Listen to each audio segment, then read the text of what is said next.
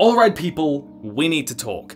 Amazon is producing a new Lord of the Rings series, The Lord of the Rings, The Rings of Power, because Jeff Bezos said, hey, we need everyone to know that this is just like the trilogy. Except worse, because apparently The Rings was the best that they could come up with, but like death, whether you like it or not, it's coming for you. And today, we're gonna go through all of the reasons that you're allowed to hate the show, and all of the dumb reasons to hate the show. So, this is level 1 seriousness, so we're starting with my gilded sting. But tell me down below, what are you most frustrated or afraid about with the show? I know something came to mind, and what might you potentially look forward to the most? I really want to see Numenor. Shoot me. This video is sponsored by Campfire, because maybe you can write a better story than Amazon. Oh, and if you didn't know, On Writing a World Building Volume 2 is out. It's got all of the writing and world building discussions we've had, and the series as a whole has sold nearly 50,000 copies. Go get a copy of it for yourself today, links down below.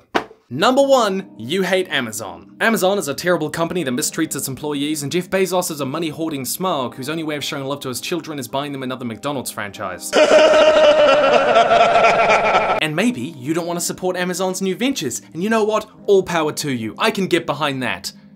Or I won't, because I'm gonna watch the show anyway, but the principle's there. Number 2, you don't want or trust anyone with making any more Tolkien things. Maybe you don't trust the creatives behind the series, whose greatest works before this included, uncredited writing role in Star Trek Beyond, picked because of their vision aligning with Amazon's? Yeah, that's not enough for a lot of people. You just think the man died in 1973 and you've had one great adaptation, why do we need any more? Especially because they don't even have the rights to most of what they're trying to adapt. I mean, they don't even have the rights to the Silmarillion, and I can get why it feels like someone puppeting a corpse. It's uncomfortable to watch, and it's only a mimicry of the real living thing. So I get that, and sometimes I see people mocking others who feel this way because they go, you know, yeah, because an adaptation of a thing I like prevents me from enjoying the original, but I think this is dumb because nobody thinks it's going to ruin their enjoyment of the original thing. Instead, it's that it feels like someone is making a mockery of something you love. And I can get that. I hate Shyamalan's The Last Airbender film, not just because it's poorly made, but because it's a terrible representation of a story very close to my heart. When I say, have you seen The Last Airbender? And they go, oh, you mean the movie? Because it badly affects how people perceive something that I love, that I want to share with others. Of course, you do also have to recognize that even if the show is terrible, and we don't know it will be, it's gonna drive people to buy the books and read them for themselves. That always happens. Even if an adaptation is terrible, it brings people into the community. I started reading Game of Thrones when the show came out, and even though the show didn't have a fantastic end, while Dany kind of forgot about the Iron Fleet, it continued to fuel people buying and reading the books for themselves, and that's great. So in a roundabout way, even if the show is terrible and we don't know it will be, it's still gonna bring more people into the world of Tolkien and get them to engage with it on a more personal level. Which is good, right? Even so, I still understand the fear and frustration with something you love being represented badly. That's a totally valid emotion. Number 3, and we're gonna switch up blades here because we're going up a level of seriousness. So we're switching over to Legolas's short blades, and I actually have no idea what the name of these blades are, so if you do know, let me know in the comments. But anyways, number 3, and this is my main fear for the show, and that is that they're going to prioritize their stories over Tolkien's. Now, the Second Age takes place across 4,000 years. It covers the growth and expansion of various elven kingdoms and the Númenóreans, Sauron's rise to power and his manipulation of the men, elves and dwarves, the fall of Númenor, and the last alliance with Isildur taking the One Ring for himself. Those are the big bullet points. But here's the thing, like I said, most of all of that is described in this book, which Amazon doesn't have the rights to. So instead, they're coming up with kind of a shorthand version that is covered in references in The Lord of the Rings and the appendices, which is just not quite the same. So they're already hamstrung in the way that they can tell Tolkien's story. And it only gets harder because, to be honest, Tolkien wrote in ways that are very difficult to adapt. Like, take this passage describing Ar-Pharazôn, the last king of Numenor, taking Sauron captive. Then Ar-Pharazôn, in the folly of his pride, carried Sauron back as a prisoner to Numenor. It was not long before he had bewitched the king and was master of his council, and soon he had tamed the hearts of all Numenorians, except the remnant of the faithful, back towards the darkness. I mean, what do you do with that? And that's from the appendices, the stuff they do have the rights to, and they will be trying to adapt. There are these huge gaps in the lore of Tolkien's world. That means adapting these stories requires you to invent new characters and expand these storylines if you ever want it to work in any kind of modern serialized format. And a lot of people are feeling very anxious about that quote that came from the creators saying, can we come up with the novel Tolkien never wrote and do it as a mega event series that could only happen now? Which sounds like they're trying to create the next Marvel Cinematic Universe, but I'm interpreting that as them just going, hey, Tolkien really didn't expand on a lot of these stories and scenes and characters, and so we're going to have to do that. Which is fine, I recognize that. So, all power to them adding new things to elevate the stories that Tolkien wrote. But I'm also kind of worried that because there are so many gaps in the lore that they can fill, or they want to fill, that they might instead use those gaps to tell their own stories that don't really come from Tolkien's spirit or vision.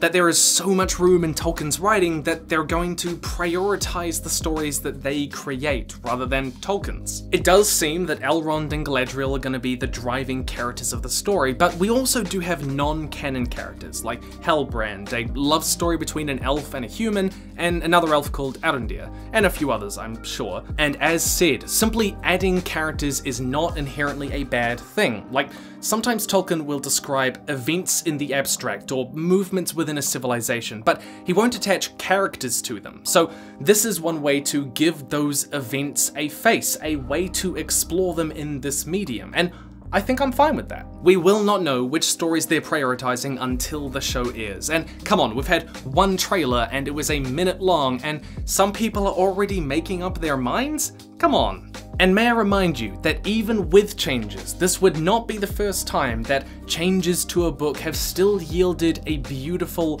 memorable story. Do Androids Dream of Electric Sheep by Philip K. Dick became Blade Runner, one of the most important, influential, well-crafted science fiction films of all time, and has one of the most iconic scenes of all time. Like tears in rain. So here is a drop of hope. And a bucket of skepticism. Number 4, Dwarf Woman No Beard. Everyone knows that Tolkien only cared about 3 things when making Middle-earth. Number 1, the power of friendship. Number 2, New Zealand's tourism industry. If there's a mishap during takeoff or landing, brace yourself on the seat in front of you. And number 3, dwarf woman beards. What have you done, Jeffrey? What did you do with our big, beefy dwarf woman beards? Did you get rid of them after they tried to unionize?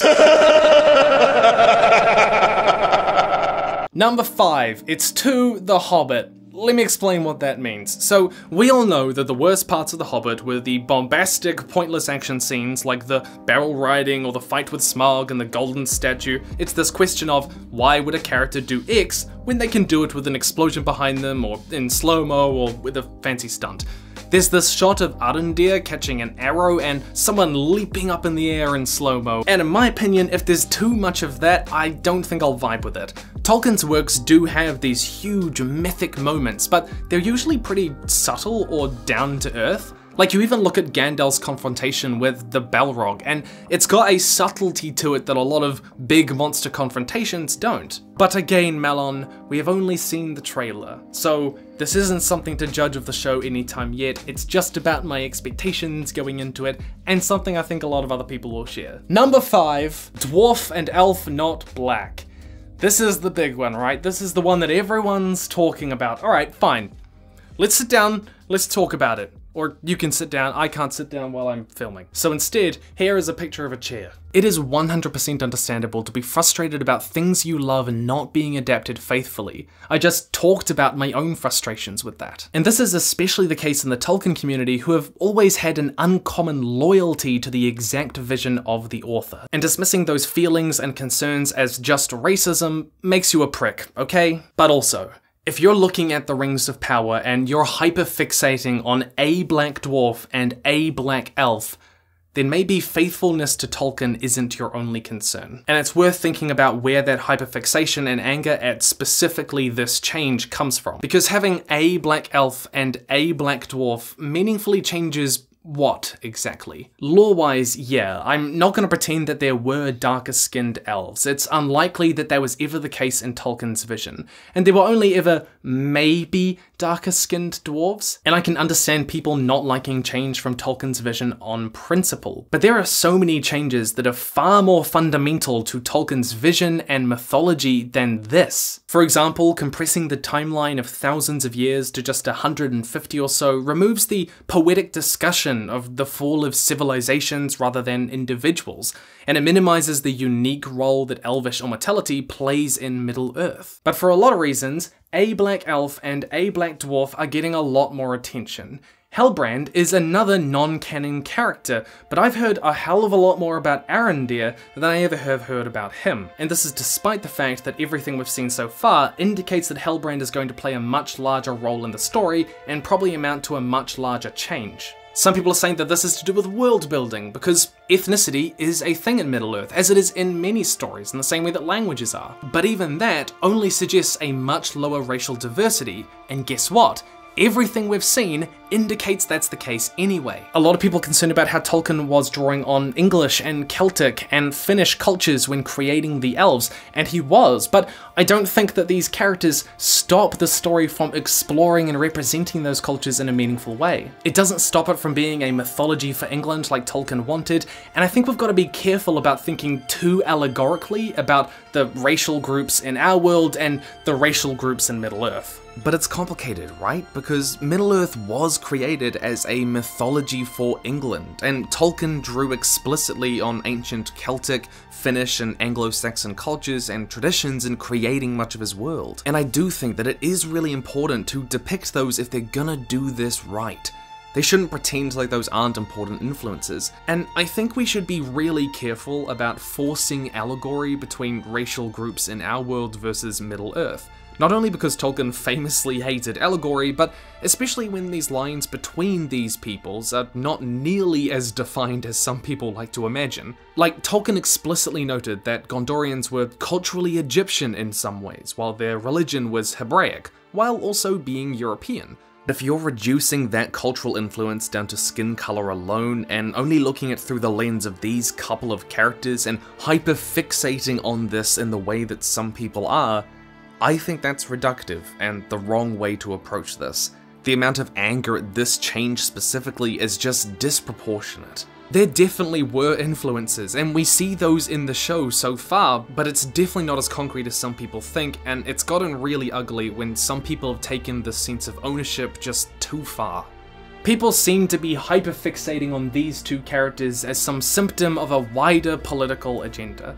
And to that, all I have to say is, if this is your bar for politicizing something, then the problem isn't with the adaptation, but with your obsession with looking at this politically. Oh, also, I've seen a ton of people posting this quote, usually in reference to this. Evil cannot create anything new, they can only corrupt and ruin what good forces have invented or made. And that's a beautiful quote, isn't it, you know? But I want you to know, if you're so concerned about faithfulness to Tolkien's vision, then at least get the quote right, because he never said it. He did say other similar things, but not that, so if you want to post it, at least post one that's right. So, is there any hope?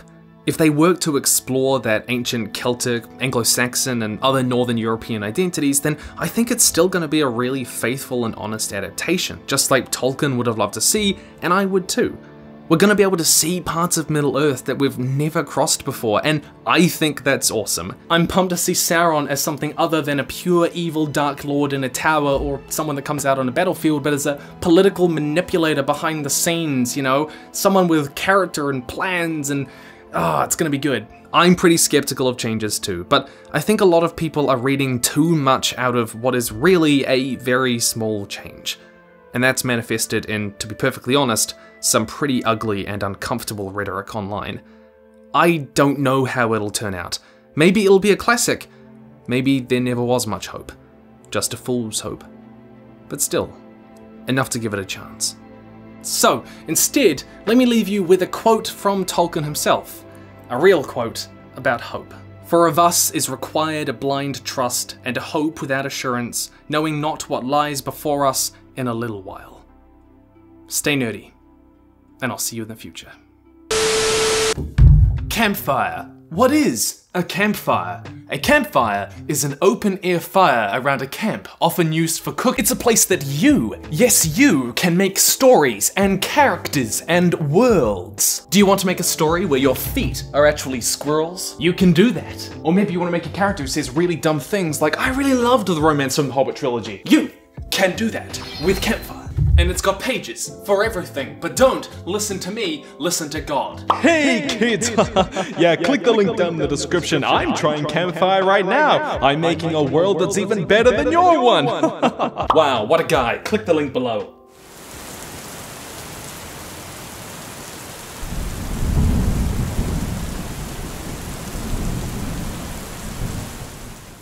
Buy my book. Join my Patreon.